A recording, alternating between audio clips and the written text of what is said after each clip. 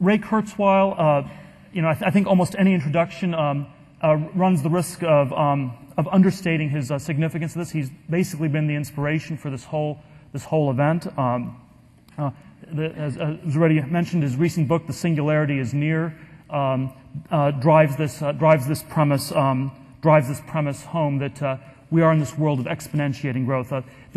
Isaiah Berlin, the philosopher Isaiah Berlin, distinguished between two types of intellectual thinkers. There were foxes who knew many little things, and there was the hedgehog who knows one big thing. And I think of Kurzweil as a hedgehog who knows one big thing, and that is applying exponential math relentlessly and ruthlessly to technological innovation and change, and extrapolating where that will go. And that one big thing, has led him to work on many interesting projects and many accomplishments. I'll just list a few of them here. He was described as the ultimate thinking machine by Forbes, one of 16 revolutionaries who made America by PBS. He was the principal developer of the first CCD flatbed scanner, the first Omnifont OCR, the first print-to-speech reading machine for the blind, the first text-to-speech synthesizer, the first music synthesizer capable of recreating the grand piano and other orchestral instruments, the first commercial large vocabulary speech recognition system. He has received 12 honorary doctorates, the Lemelson Prize, the world's largest for innovation, the National Medal of Technology, the Dixon Prize. He's been inducted into the National Inventors Hall of Fame, and has honors from 3 U.S. presidents. Without too much further ado, I would like to introduce Ray Kurzweil and get the event off to start. Thanks a lot.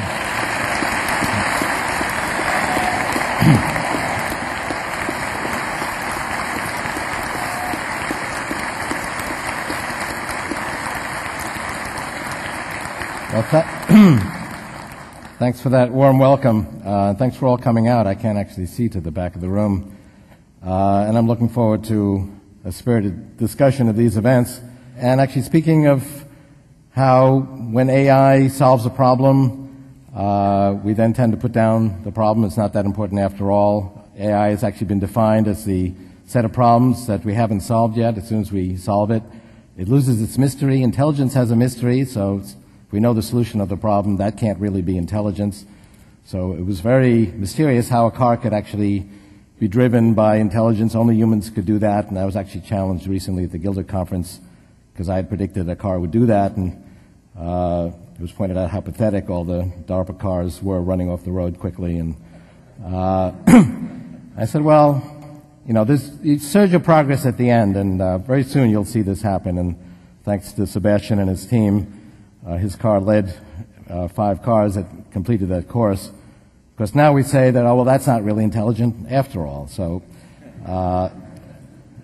and one by one, I think there's no silver bullet. AI is getting stronger, and I'm going to make that point again this morning. I'd like to start by reading a passage from my book and actually demonstrating a new product. The system is on. Camera is off. I'm ready.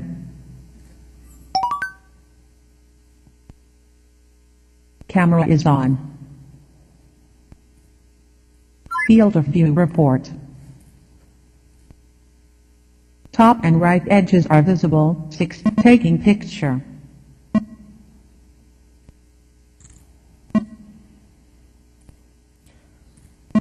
This is a new product. It's a couple hundred blind guys and gals who are running around Pre-processing picture. reading the labels on their clothing, signs on the wall, soup cans. Camera is 3 degrees clockwise relative to the page. Corrects for 3 different degrees of freedom of rotation and tilt. Page 1, GNR 289. The AI winter is long since over. We are well into the spring of narrow AI. Most of the examples above were research projects just 10 to 15 years ago. If all the AI systems in the world suddenly stopped functioning, our economic infrastructure would grind to a halt. Your bank would cease doing business. Most transportation would be crippled. Most communications would fail. This was not the case a decade ago. Of course, our AI systems are not smart enough yet to organize such a conspiracy. Strong AI If you understand something in only one way, then you don't really understand it at all. Speaking cancelled. So that's Camera is off. An unsaved document. Goodbye.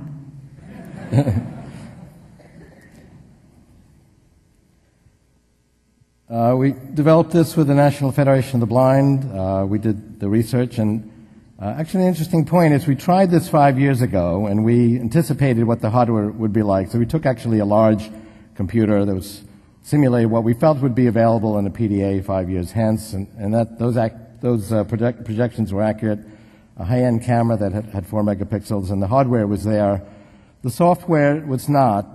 We really couldn't manage the requisite algorithms to handle the vagaries of real-world print taken from a digital camera, 3 different degrees of freedom of tilt and rotation, uneven illumination, curved images, and so on was not feasible 5 years ago. And it's one of many examples, and I'll mention a number of others, there are actually hundreds in my book, of how software and AI has progressed. People say, well, where are all these AI applications? It's a little bit like people who go into the rainforest and say, where are all these species that are supposed to be here? When there's 50 species of ants within 50 feet of them, but they're deeply integrated into the ecological infrastructure. And we have hundreds of examples of narrow AI deeply integrated into our economic infrastructure. Every time you send an email or connect a cell phone call, intelligent algorithms route the information. Intelligent algorithms design products, control just-in-time inventory, assemble products, land airplanes, guide intelligent weapon systems, make billions of dollars of financial transactions automatically every day, and many other examples. And these were research projects when we met in 1999 at the Spiritual Machines Conference that was mentioned. We are making progress. There's no silver bullet. But hardware and software are progressing at an exponential pace. In fact, 7 years ago at this conference, it was said that, well, computers can't even tell the difference between a cat and a dog. And in fact, the progression in AI has been the opposite of the maturation of human intelligence. A little child will learn the difference between a cat and a dog. It's not until we're adults that we can do things like solve mathematical theorems. And Carnegie Mellon's general problem solver in the 1950s solved mathematical theorems that Russell and Whitehead had been unable to solve, and so it was felt that it wouldn't be long before computers could do anything if they could do that. But in fact, the really challenging parts of human intelligence are the tasks that young children can do, particularly our pattern recognition. That's the strength of human intelligence. That's how Kasparov plays chess. He doesn't build this tree of billions of move, counter-move positions. He was said, well, Deep Blue does 300 million board positions a second in terms of move, counter-move sequences. How many can you do a second? He said 1, maybe less. How is it that he holds a candle to machines? It's that the power of pattern recognition. That is really the heart of human intelligence. Well, in fact, computers now can tell the difference between a cat and a dog. We're going to be adding a feature to this product so a blind person can snap a picture and it'll tell them there's a cat in front of you, there's a lamp to your left, your ex-wife is over to the right, because we are in fact adding face recognition. And why is it that we can tell the difference between a cat and a dog now with a computer, that we couldn't do that 7 years ago? 2 things. Pattern recognition algorithms have gotten steadily more sophisticated, and we also have this tremendous data mining that we didn't have 7 years ago. You need a lot of data to train these pattern recognition algorithms. So if you want 1 million pictures of cats and dogs, I mean, you know exactly where to get them. There are, in fact, 3 million pictures of dogs on Google. It's a nice game to try to guess how many pictures of different things are up there. There are more pictures of cats, 3.6 million. And so you can train these algorithms. You'd be hard-pressed to find 1,000 pictures of cats and dogs 7 years ago. And in fact, the National Federation of the Blind, with whom we worked with on this project, has 2 projects. This pocket-sized reader, and their other project is a car that blind people can drive.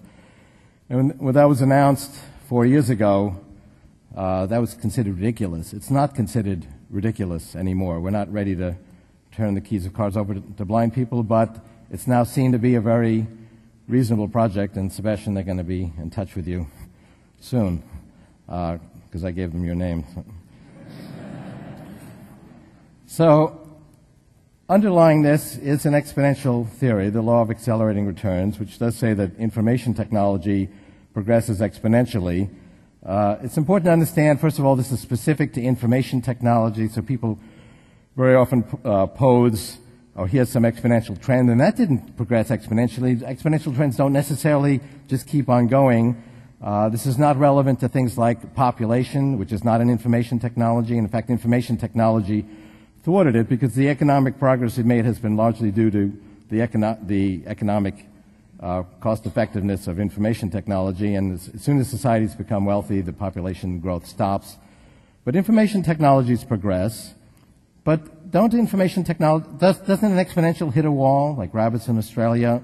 That's true of information technologies. A specific paradigm will run out of steam and hit a wall, but then it leads to another paradigm, and I'm going to show you that a little bit later. Moore's law was not the first. It was the fifth paradigm to bring exponential growth to computing. Well, isn't there an ultimate limit to the ability of information technology to progress? And yes, I discuss that in detail in the book. There are limits based on what we know about physics, to the ability of information technology to progress, both in computation, communication, biological technologies, and so on. But the limits are not very limiting. 1 cubic inch of nanotube circuitry would be millions of times more powerful than the amount of computation required to simulate all regions of the brain based on the most conservative estimates of that amount of computation. And nanotubes are not speculative. Nanotube circuits are working. There's a very large, dense nanotube circuit working that has self-organizing features that's set to hit the market next year, so this is not speculative types of technology. But even if you were skeptical about the ability of molecular three-dimensional computing to be feasible, and I don't think that's actually a reasonable skepticism given recent progress of these circuits actually working, and as I say, one set to hit the market. Just conventional two-dimensional chips, according to the ITRS roadmap that has been followed quite rigorously for several decades, projects 4 nanometer features. We're now at 65, 50 is working, 35 is being developed. 4 nanometer features are for 2018. That will provide, if you use application-specific integrated circuits, enough computation, 10 to the 16th calculations per second, to emulate all regions of the brain based on the most conservative estimates for $1,000. So you don't even need molecular computing, although that is quite feasible. This is a scientific theory. I actually got into this because I realized that projecting technology trends was key to being successful as an inventor, and I did that for that purpose, and I still do that primarily for this reason. We started this project at the Reader 5 years ago because we projected it would be feasible in 5 years. I have a team now of 10 people that gathers data in different areas, and I've been developing this theory for 25 years. It's part of a broader theory of evolution. But Moore's law, which the public is aware of, is really just one example of many of this exponential progression.